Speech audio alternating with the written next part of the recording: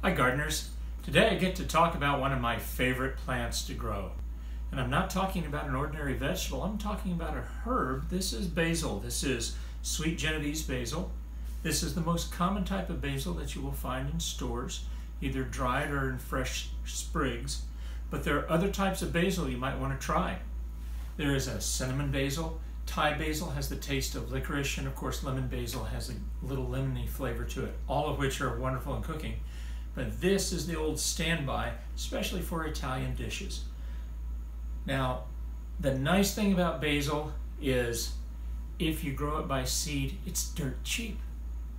The bad thing about basil, if you grow it, or if you buy the plants from the store, as we used to, they can be $2.99 US dollars for a package of already mature plants that are on their downhill side. They'll be long, stringy. This will be a wooden stalk here instead of nice and fresh green. So you'll get a few good harvests, but the plant is already really drawn out and stringy, and we want it to be nicer and bushier. And I'm going to give you a few hints on how to do that. These two plants were grown from seed that was given to me that was already 4 years old. It was packaged for sale in 2017, and a person had found it, said, I'm not going to grow it. So they gave me the seed, and I planted them in a hexagonal formation, 6 on the outside, 1 in the middle, in a 7-inch pot. So I just wanted to see how many basil I could get out of those 7 seeds, and I got 2 basil that managed to be viable. Now, basil will seem to take a long time when you first grow it, and that's because you can get the temperature wrong. While basil likes warm temperatures, you can probably grow it in soil temperatures at 70 degrees or below. Now, an air-conditioned house like this, we keep it at about 73 degrees Fahrenheit. You can convert to Celsius if you wish. But these will grow just fine here as long as they get a little bit of sun. So we put it in a southward facing window. The advantage of this is I just put it on these 2 trays here, and we have 2 good basil plants that are going to provide us 2 or 3 pickings of basil every 2 weeks, and that's about as often as we need it. So if you buy the pre-grown basil in a grocery store, expect to pay about $3, and you'll have 10 or 15 very thin plants that look great until you start harvesting, and then you realize they're on their downward side. So how do we make a plant nice and round and fluffy? Well, I'm going to bring the camera over here, and we're going to take a look at the growth points, and we're going to discuss a little bit about the sowing. All right? Basil likes moisture, but it must be well drained. It doesn't want to be soggy, and it doesn't want to stand in water. So I have used a lot of compost on the top of my growing medium to help give it some drainage ability, okay? When the plants come up, they're very small and they're very slow growing. Just have to wait it out. 4 to 6 weeks, you'll start seeing the plants starting to lengthen out. And this is where we get to the interesting part.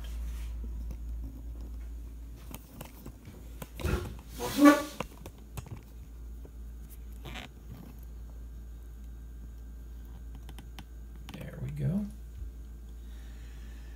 As the basil starts growing primary leaves, you'll see it has shoots or suckers here.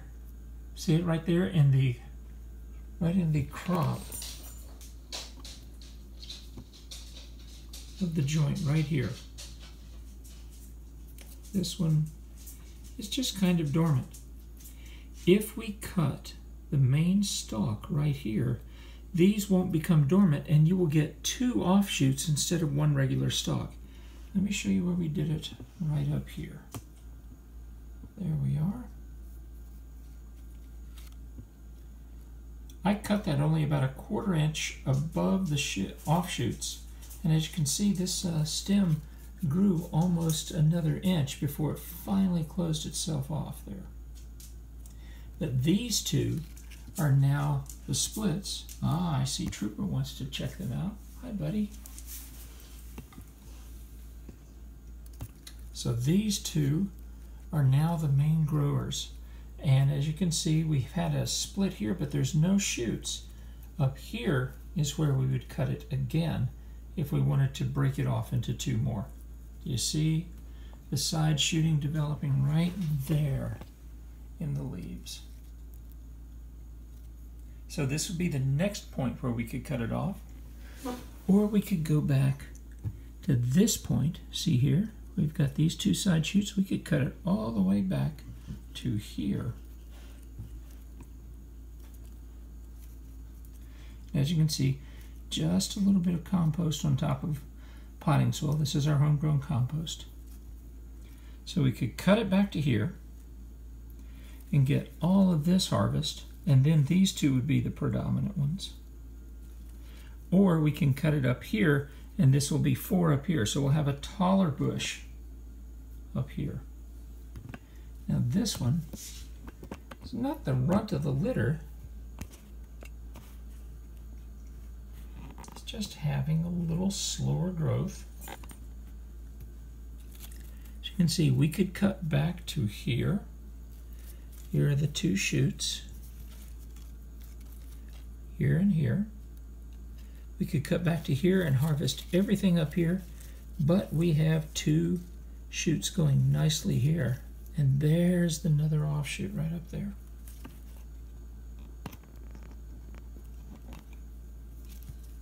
Right here. So these will be side shoots as well. Don't pick the really big bottom leaves. They're the engines for the plant right now. Now, a leaf that maybe is getting a little bit tired and old, like this one, could be picked. As you can see, he has a little bit of spotting on him. So we'll just take him off right there. The fragrance is amazing, folks. So 2 plants, basically for free. The seeds do not cost that much at all. And I guess this is now about a full hand tall. Okay. And it's ready to divide again. And as you can see, we have a few very large leaves that we could take if we need them for a big pasta dish. But I would recommend you go back to either the lowest point here if you want it more bushy, or cut it back up here to create a canopy effect. We've had these since spring, and we've already harvested them 3 times already. So basil, a plant you need in your garden, easy to grow. It can be grown in pots.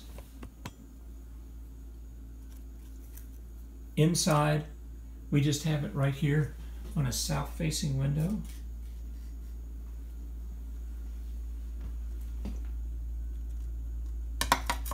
And as you can see, they'll get enough sun to bring these growths up here. Basil, a plant that you really want to have when you're cooking the food that you've grown yourself. All right, everybody, thanks so much. Bye-bye.